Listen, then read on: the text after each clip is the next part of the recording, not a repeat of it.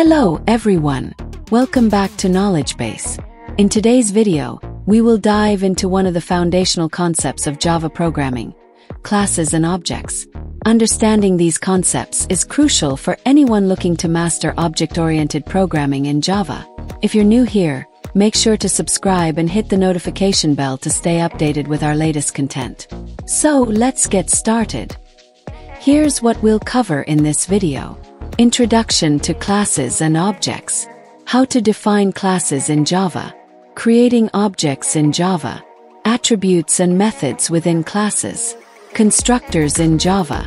Access modifiers. Examples and code demonstration. A quick summary and Q&A. Let's begin by understanding what classes and objects are. In Java, a class is essentially a blueprint for creating objects.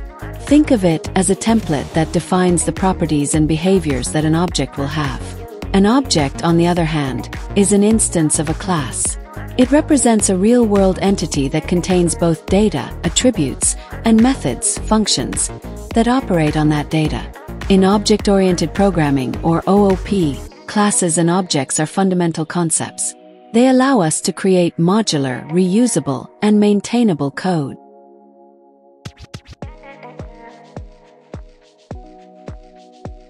Let's begin by understanding what classes and objects are.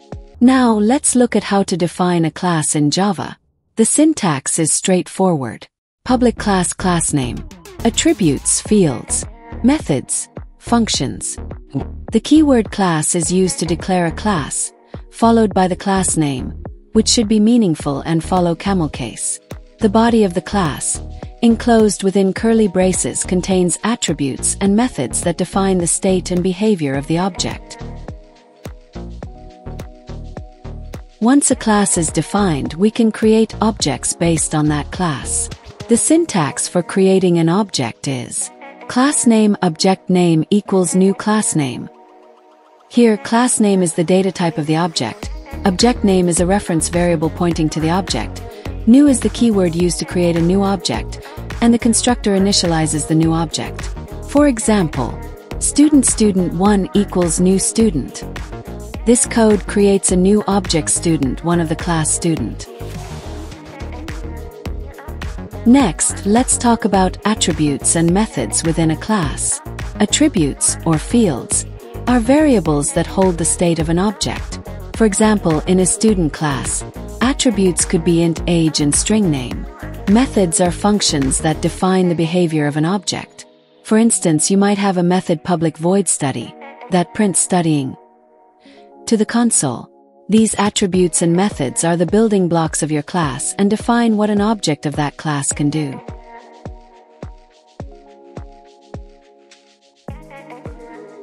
Constructors are special methods used to initialize objects. They have the same name as the class and do not have a return type.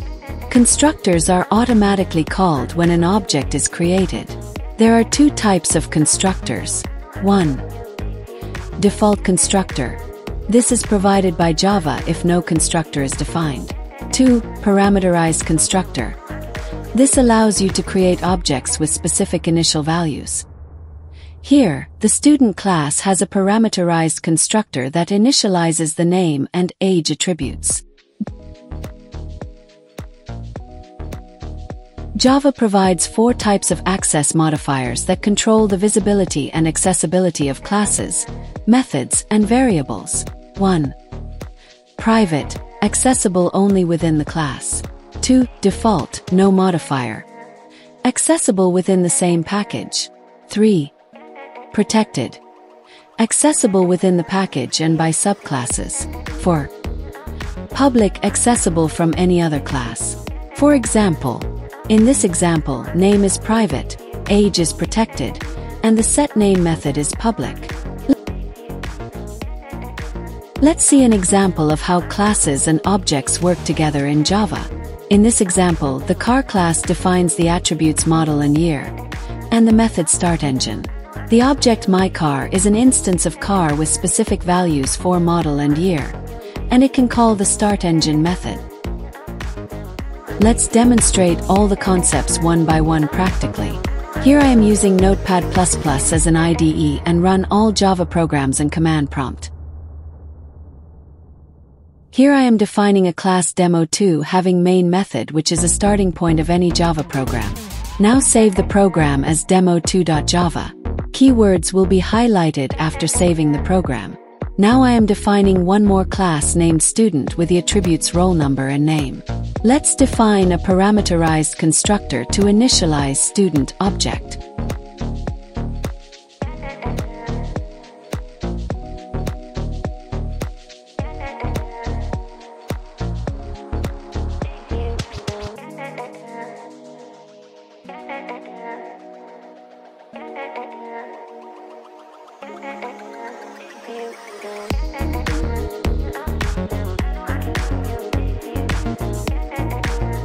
Now define a public method display to show the student details on console.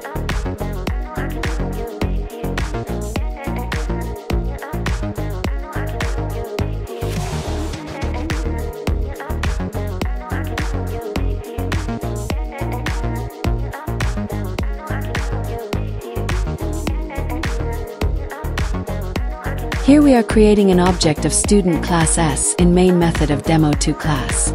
This object S is initialized here by using parameterized constructor. Now we may call display method of student class in demo2 class at the dot property of S object because it is public in student class. All public members of any class can be accessible in any other class. Only an object of that particular class we need to create.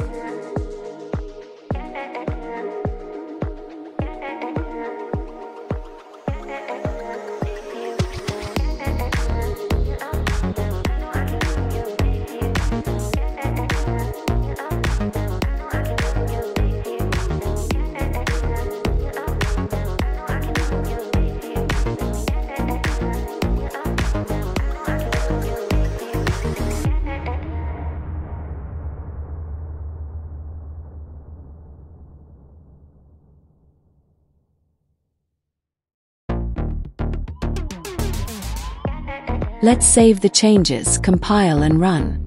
Java C is used to compile and Java command used to run a Java program. And here is the output.